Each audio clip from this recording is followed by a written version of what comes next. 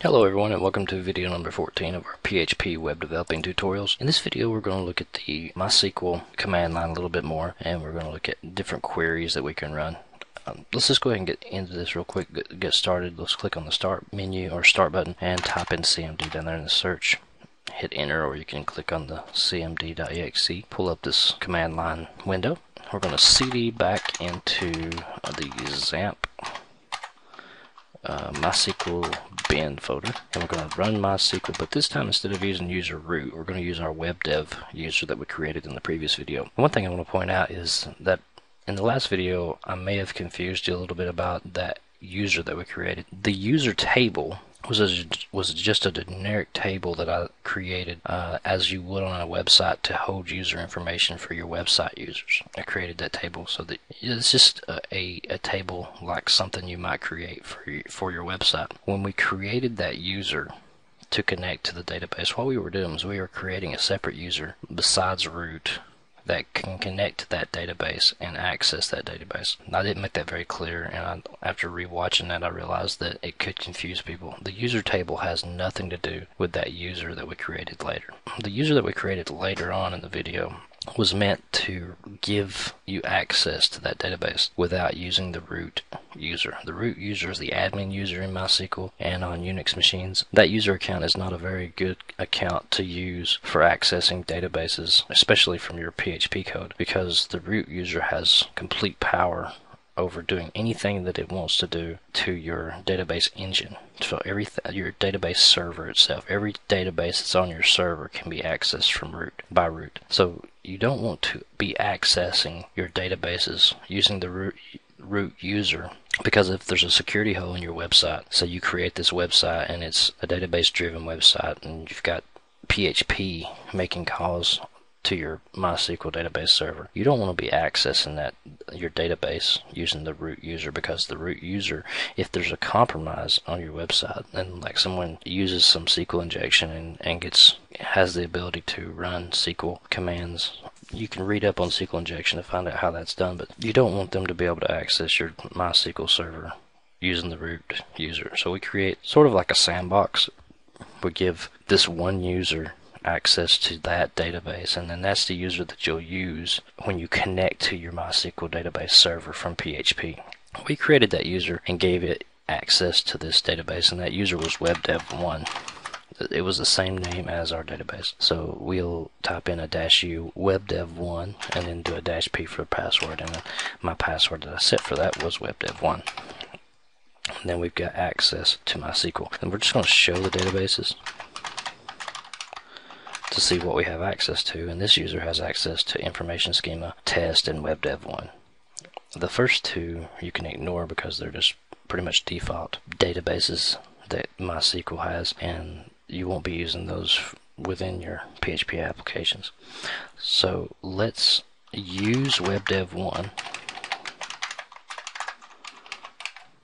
and show the tables in that, and we're going to describe that user table that's listed there. And this is the user table that I created that had my name and my wife's name in it, and we had ID's name and age as the fields in there.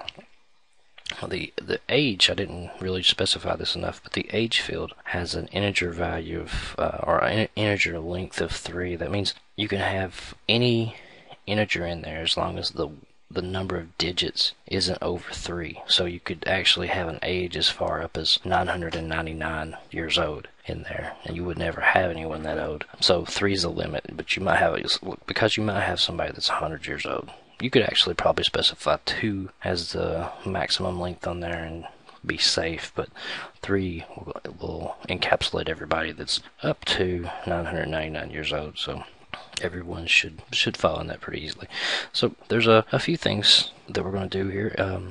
We're going to concentrate on the CRUD, C-R-U-D. That means create, read, update, and delete. Those 4 things that you can do to a table. You can create a table, you can read a table, and you can update a table, and you can delete it. We're not going to create one. We've already created one in PHP MyAdmin, but you could have created it at the command line. I won't show you how to do that right now, but note that anything that you do in PHP if you create a table in PHP when you click the go in there, it'll give you the SQL that's going to run. It actually gives you a SQL statement. And I think that if you really want to learn if you really want to learn SQL itself, then you should really pay attention to those queries that it shows you it's going to run, because it gives you a lot of the syntax, the correct syntax for creating those things or updating tables and all that. But when you're doing PHP development, you'll either use a class that allows you to access a database in an abstract way.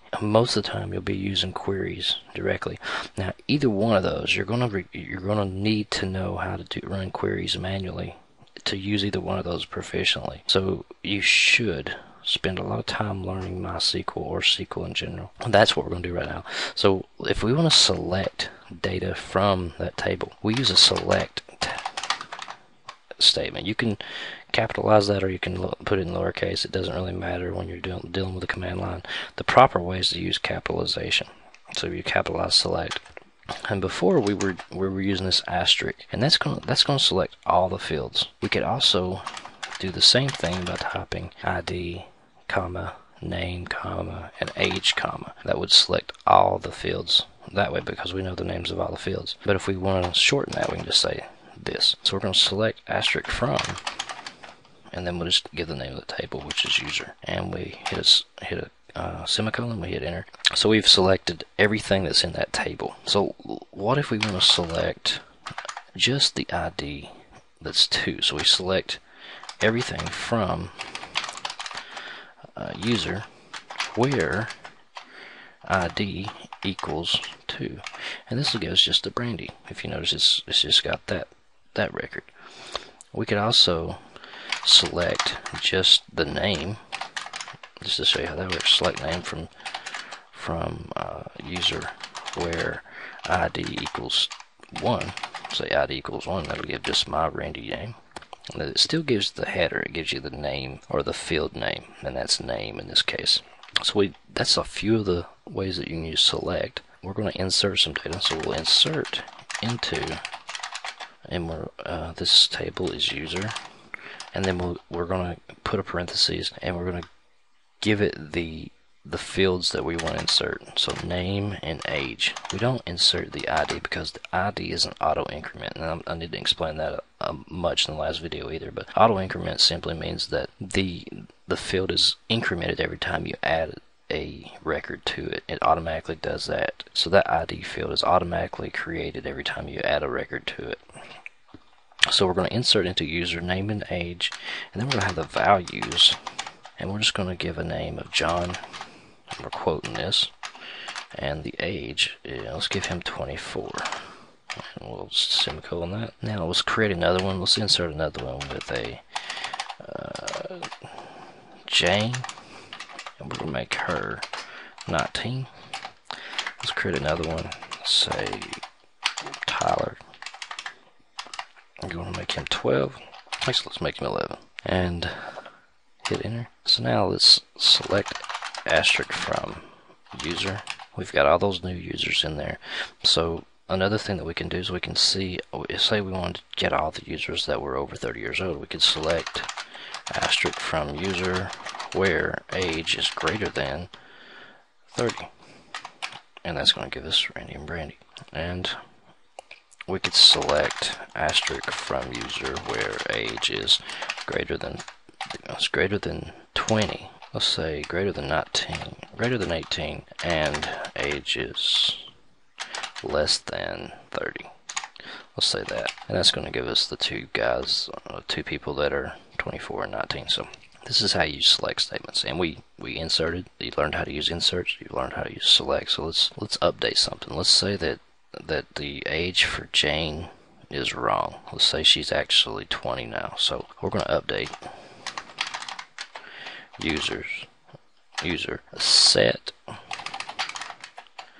age equal to 20 where ID equals 4, because Jane's ID is equal to 4. We're going to set her age to 20, so let's do that. And now let's select asterisk from user, and now look, Jane's age is updated to 20 now. So that's how you update. Now let's delete from user where ID is greater than 3. No, it's greater than 2. So we're going to go back to our original. Let's delete it. Now we select everything. So we're back to our original. So we deleted all the records that were over 2. Now the delete statement is something you need to pay close attention to, because you can delete a lot of records and not realize it because you may have made a mistake in the rest of your syntax. So when you're writing the delete statements, make sure that you pay attention to what you're doing, because you can delete a lot of amount of data that you don't want to delete. That's the only one that's really volatile that you have to worry about, because the rest will update too. You don't want to update a bunch of people that don't need to be updated. So those two that's actually writing to the database, you really want to pay close attention to it.